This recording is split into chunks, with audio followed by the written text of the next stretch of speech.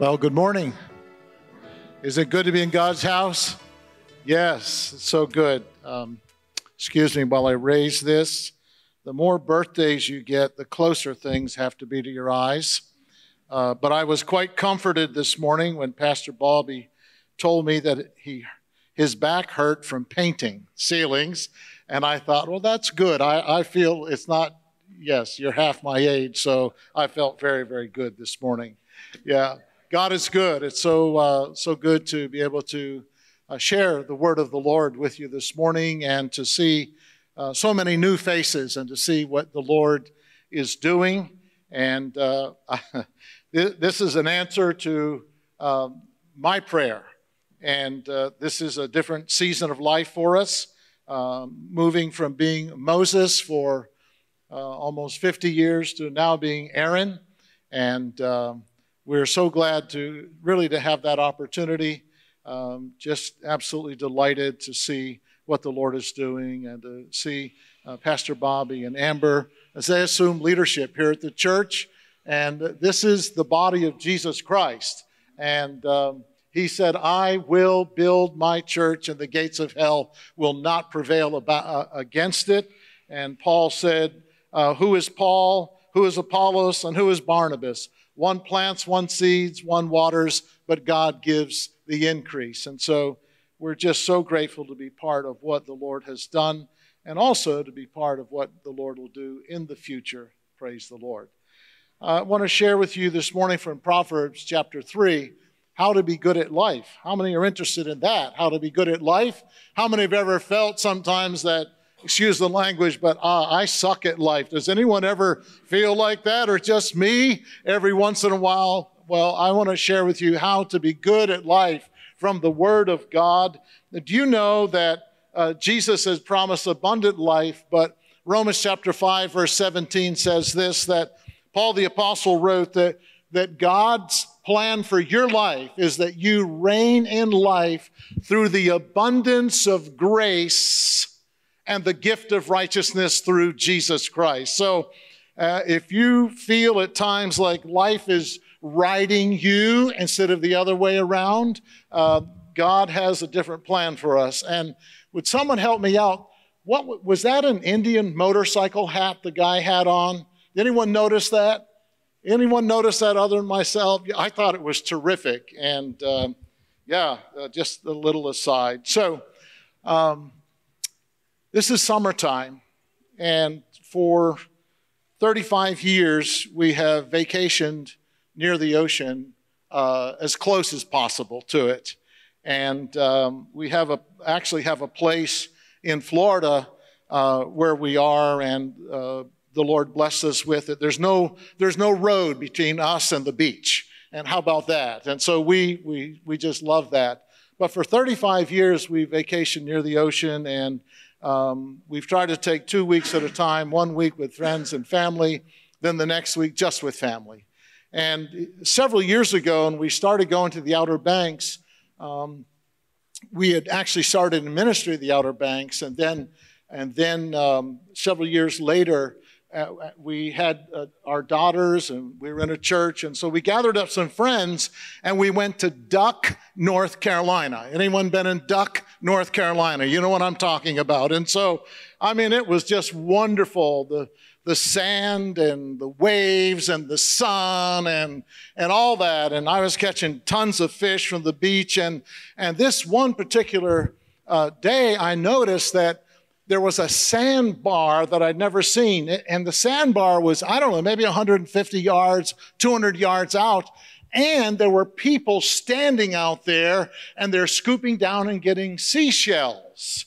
And so the next morning I came out and I decided that I was going to swim out to the sandbar. And my wife was there with our daughters, and Jim and Marge Fox were there with their boys, and everyone's having a great time. And I just decided to swim out to this sandbar. And I started swimming, and I was a pretty good swimmer, and I could swim long distances. And I'm swimming, and when I'm swimming, I like to just put my head in the water and paddle. I don't like to look up.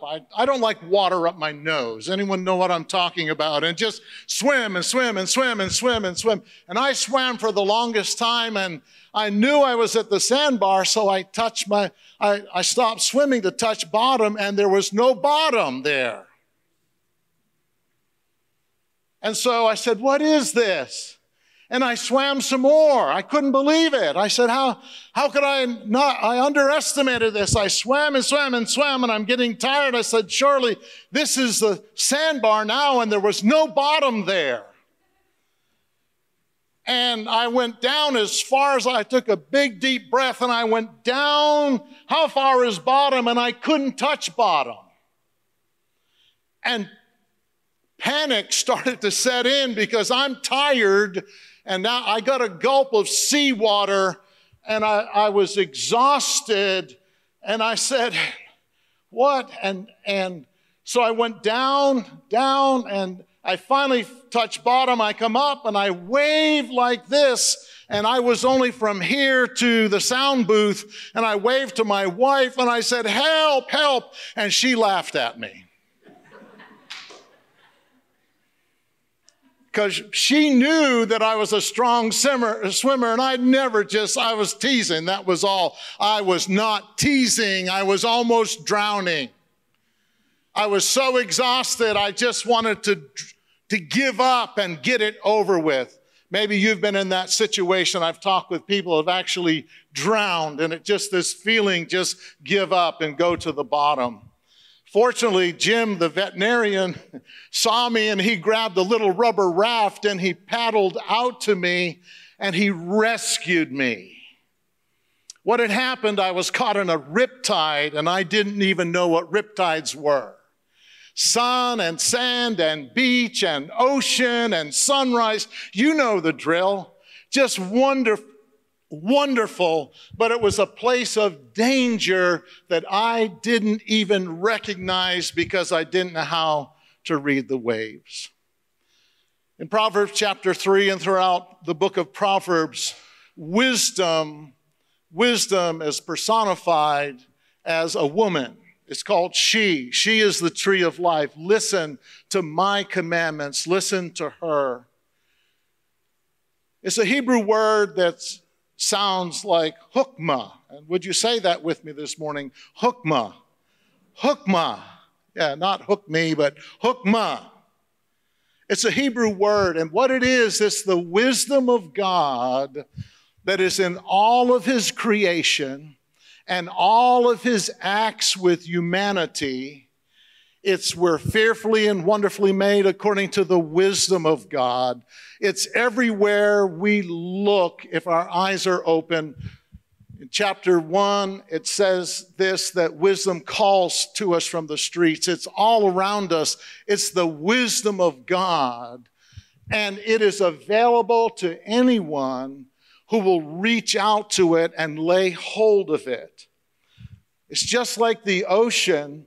It is as far as you can see. It's a wonderful thing. However, the scripture also says this, that if we choose to ignore the wisdom of God and not cooperate or comply with the wisdom of God that is for you and for me, so that we can have this abundant life, it becomes a trap and a snare to us. It's sort of like spiders, and there's very few people that like spiders. But how many have noticed the spider's webs? And if you've ever gone camping or hiking in the woods, these giant wolf spiders, some of you might have seen those.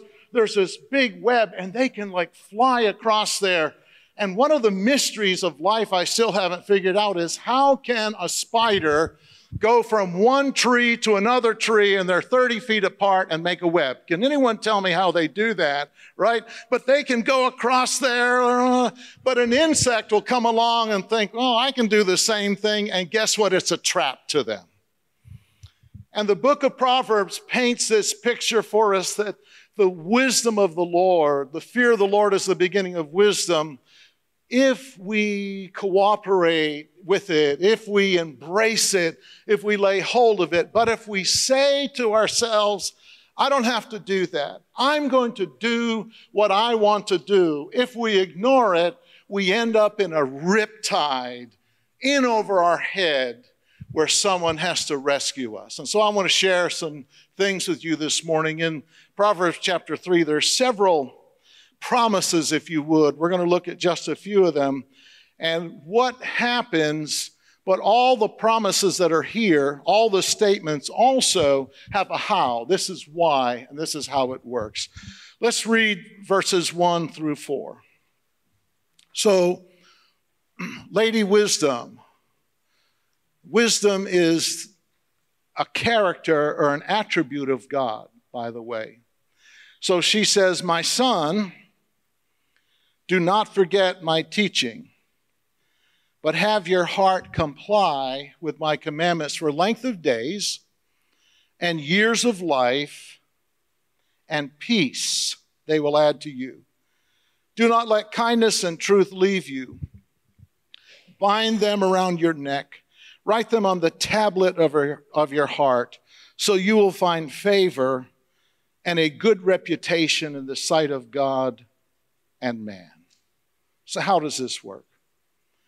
Peace, favor, and a good reputation with God and man. And who wouldn't want that, by the way? Who wouldn't want that? Recently, we had a new neighbor move in, and there was I talked with him about just a few things, and I'll never forget what he said and what we both said. We want to be good neighbors in this. This is not worth going to war over it. We want to be good neighbors to each other. Good neighbors. Good neighbors. So how does it work? She says, don't forget my teaching. When we comply, when we cooperate, when we obey, there's long days and peace to our life. She instructs us to bind kindness around our neck,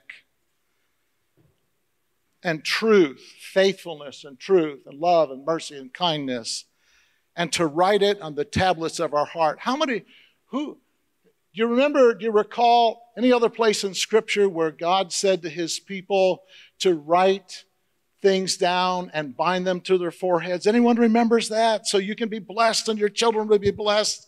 And he said, tie them around your forearms and write them on your doorposts, and then teach them diligently to your children. And wisdom, what happens? The peace of God attends our way. The peace of God and peace with God that settles over us. And we find favor with God and man because we're called to live not only to what we want to do, but we're called here to live in relationship with God and in relationship with our neighbor and our relationship with our community. Not everyone that we agree with,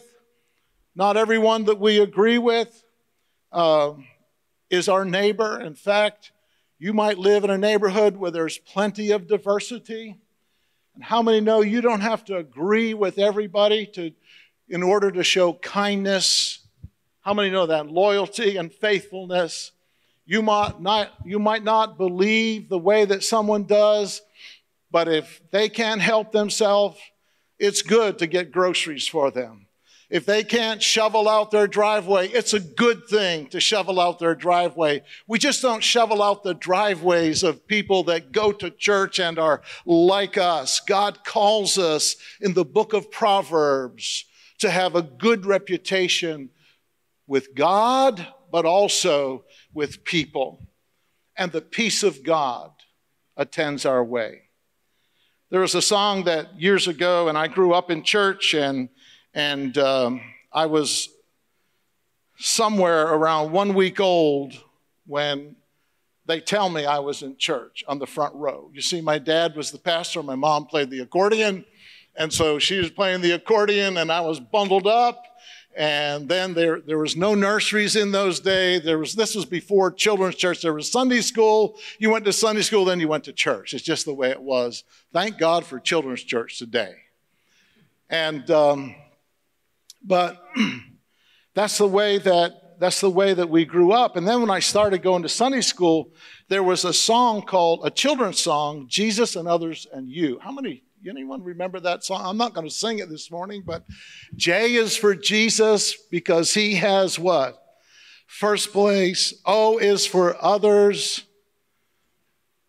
I think we meet day by day. And Y is for you. And in other words, you put Jesus first, others, and then you, and it spells joy. Joy.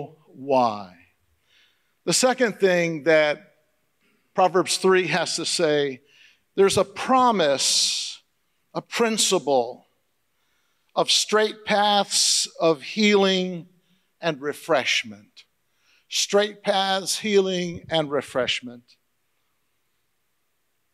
Trust in the Lord with all your heart. In fact, would you read this with me? This is one of my life verses. Let's read this together.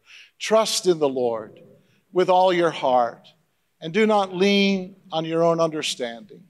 In all your ways acknowledge him, and he will make your paths straight. Do not be wise in your own eyes. Fear the Lord and turn away from evil. It will be healing to your body and refreshment to your bones. Praise God. Yes. Yeah. Utilizing the wisdom of God,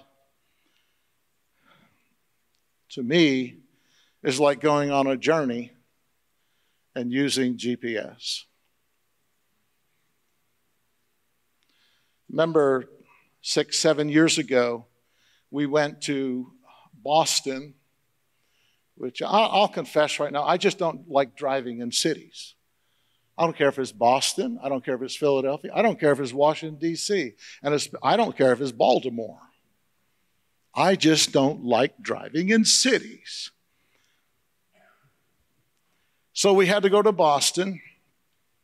And on the way back, we took a detour in Massachusetts, and we saw my Aunt Eileen, who was 100 years old at that time. And that was a hoot. She was stone deaf. And my mom was there, my dad was there, my brother Phil, his wife, and my nephew Tyler and his wife. And she was deaf, and somehow I got elected because no one could get through. My mom was going, Eileen, Eileen. And Eileen is like, really deaf like that wall. And so I had my Aunt Eileen, and I'm getting louder and louder. I said, it's Paul. And all of a sudden she says, little Paul? Is that little Paul? Is that you? She hadn't seen me in 60 some years, right? And I said, yes. And Louise, your baby sister is here. Oh, Louise. And they both started crying. They hugged each other. And it was a trip. Listen, we're all headed there. So we're all headed there. So we had to go through New York City on the way back. Now, we had maps, and I've been in New York City, but I'll never forget on that weekend, it was hot, it was a summer, and we're coming back through New York City on a Saturday afternoon.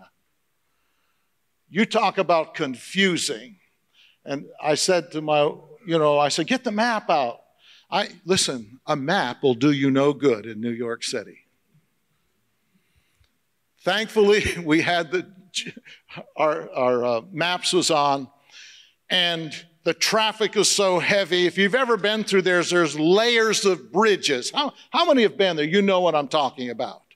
Yes, layers of bridges, and there's some bridges if you get in the wrong lane, you don't go over. I think the Verrazano Narrows Bridge right now is like a $20 or $25, but you have to have a token to go across. It's just totally confusing. And we get in the middle of this, and all of a sudden this calm voice would say, in 250 feet, turn right. Guess what I did? I turned right. Okay, and a half mile, get in the center lane, and then you're going to get in the left lane. Then you're going to go left. And somehow we got through New York City. We did not get lost. And Bel Air was never a more welcome sight in my entire life. But it was a thing that I had to trust. I had to trust a satellite that saw where I was going and where I was headed, and not only where I was going, but the traffic conditions. The wisdom of God. Trust in the Lord with all your heart and don't lean to your own understanding. You see, friends, in life, when we lean to our own understanding, all we have is our memory, our experience, but no one knows the future and no one has the big picture, only God. But the beauty of it is that wisdom is available from the Lord for anyone who says, oh Lord, I trust in you. This is what happens when we trust in the Lord. I like to say that trust places us in God's quiet zone. The prophet said, in quietness and confidence will be your strength. When we trust in the Lord, I was 15 years old and I was with my buddies at a youth rally, and some of you know this name. Eber Reitzel was preaching, some of my New Jersey friends. He's a great man of God, and he gave an altar call about yielding your life for full-time service to the Lord. And I wasn't thinking in terms of for the ministry, but I'll never forget, it was like the Holy Spirit was talking directly to me, and I had all my friends, and I got up during that service, and I went up front, and I mean, they're pinching me, and they're kneeing me, and I had to go through the whole row. I didn't care. I trusted the Lord. It was good when I was 15.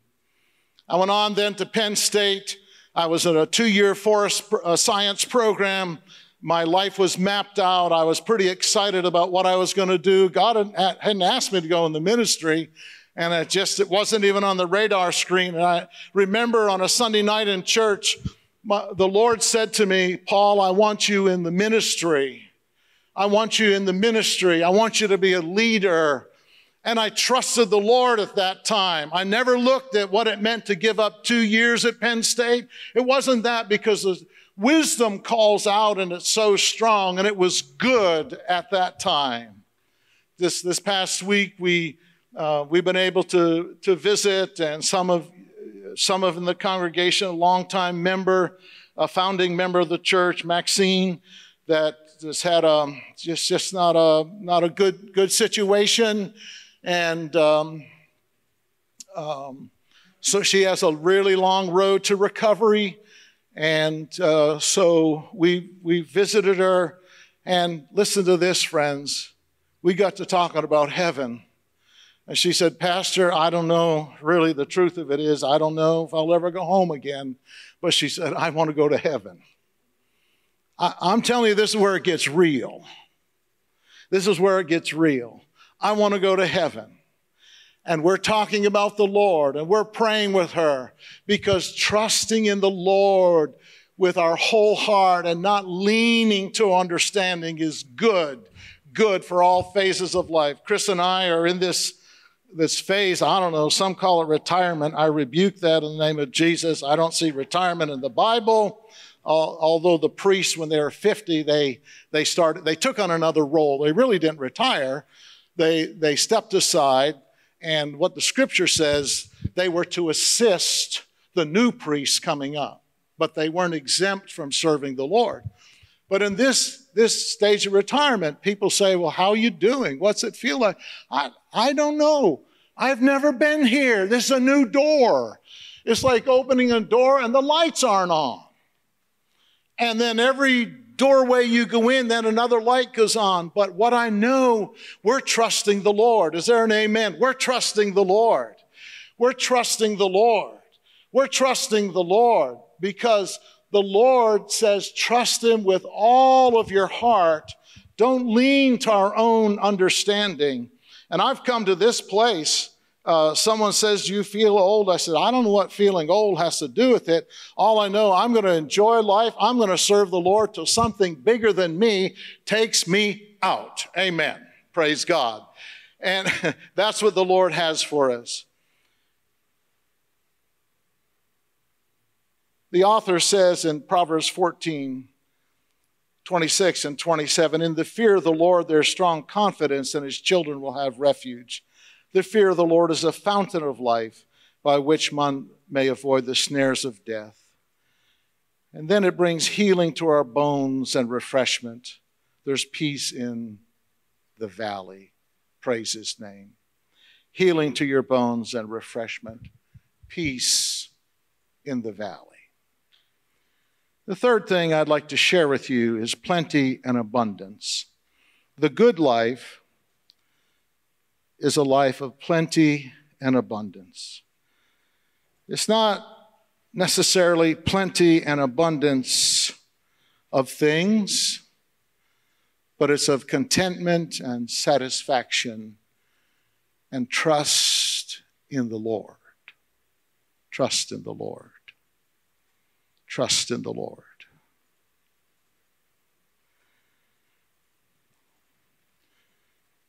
Honor the Lord from your wealth and from the first of all your produce.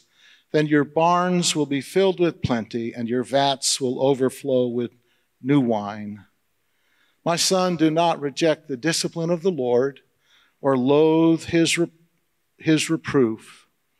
For whom the Lord loves, he disciplines, just as a father disciplines the son in whom he delights.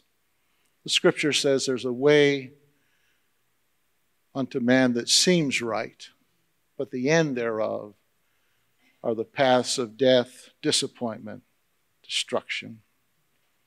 Plenty and abundance. Wisdom. The wisdom of God manifests itself as generosity because God gave most. Trust in the Lord with all your heart. In all your ways, acknowledge him.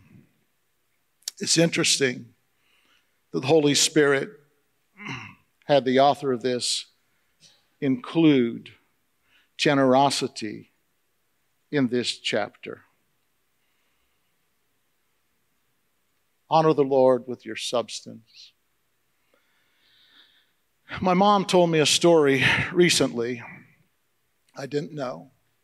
My mom and dad have been wonderful servants of the Lord. And you've heard me reference them. She's going to be 93 at the end of August. She told me a story. And she said, Paul, she said, one day in the state of Maine, that's where I grew up for the first 10 years of my life. She said, at the end of the potato harvest, you have to understand how important the potato harvest was. For 2 weeks in the fall, the schools of Maine would shut down so that everyone could be involved in the potato harvest. So we started picking potatoes. I was 6 years old. And what that meant was they got 18 cents a barrel. And the potato harvest would last 4 to 5 weeks. And she said I had a little over $500. And what the potato harvest meant was that she could buy winter coats and clothes for her growing family, young family. My dad was a pastor. It was a different day of pastoring. Smaller churches, and he worked as a carpenter. He worked cutting timber. He worked in the farm fields. I remember there were people in church who worked in the local woolen mill, and they made under 50 cents an hour. So you could work all week long and make $20. Somehow they made it. So for my mom to have over $100 a week, that was really big money. And she would buy heating oil to get us through the bitter, cold winters in Maine. And she said, your dad came to me and he said, Louise, I believe the Lord wants me to start another church in Heartland, Maine. He started 4 churches while he continued to pastor the church in Exeter, Maine. And how it would work is that there was Sunday school, and then he would preach, and then she'd pack a picnic lunch, she'd load up us kids and the accordion in the car, and we'd go off to a preaching point, and then we'd make it back to church that night. And we just thought it was the greatest thing in the world. We never felt put out when it came to the house of the Lord. We never felt that church was an imposition. And she said, my dad came to her and said, Louise, would you pray about what you've earned? Because I found a building in Heartland, Maine. It's $2,900. Would you pray about giving some of what you've earned to buy this building so that others could hear the gospel? Just hear me out. Because it's not about just you and me and what we want. And she said, Paul, I felt the Lord prompt me, and I gave it all. I gave it all. And she said, and you all never went naked, and you never went hungry. And I thought, well, that's obvious. I've never gone hungry. And she said, the Lord provided. Well, what I found out, that church in Heartland, Maine is in existence today. Many, many, many, many people have come to the Lord. Many people have gone into ministry. The Lord has blessed that church. He's blessed the church in Milo, Maine. He's blessed the church in Dover, Foxcroft, Maine. He's blessed the church in Dexter. These are all churches that were started because they honored the Lord with their substance. When we honor the Lord, it becomes a generosity machine. It blesses people, it blesses the Lord, and it blesses us. I want to throw out a challenge to you today. Every week you hear Pastor Bobby say the tithe belongs to the Lord. I want to throw out a challenge to you today to acknowledge the Lord with the first fruits of what you earn. That's the tithe that belongs to the Lord. And the Lord will fill your life to full and overflowing because we can't outgive God. So my mom and dad are soon to be 93. The churches have reached many for the Lord. They are blessed. They have many, many friends. They're both serving the Lord. They have full barns. He drives a Mercedes-Benz. They've experienced God's blessing, pressed down, shaken together, and running over, and their obedience and legacy have been passed on to many, many, many generations. God calls you and me to wisdom in life as a long game. And when we trust in the Lord with all of our heart, He will never, never, never fail us. Wisdom manifests itself as discipline from our Heavenly Father because He loves you. Wisdom says don't reject or despise it because afterwards it yields the peaceable fruit of righteousness. Sometimes what the Lord asks us to do, we don't understand it. We don't understand it for the moment. We do it because He's asked us to do it. Sometimes He brings some things into our life to discipline us. Paul wrote to Timothy, he likened us to soldiers, athletes, and farmers. Every one of them, to be good, practice discipline and self-discipline. They don't become entangled in the things of this world so that they can please the one who has enlisted them. I want to encourage you today that if the Lord is asking you to do something and you don't understand it, just obey the Lord. If the Lord is bringing some type of discipline in your life, that's because He loves you. He cares enough. And it's okay. He makes our paths straight as a result of that. The final thing I want to share with you this morning is this. How blessed is the person who finds wisdom. Blessed is the man, the person who finds wisdom, and the man who gains understanding. For her profit is better than the profit of silver, and her gain better than fine gold. She is more precious than jewels, and nothing you desire compares with her. Long life is in her right hand, in her left hand are riches and honor. Her ways are pleasant ways, and all her paths are peace. She is a tree of life to those who take hold of her, and happy are all who hold her fast.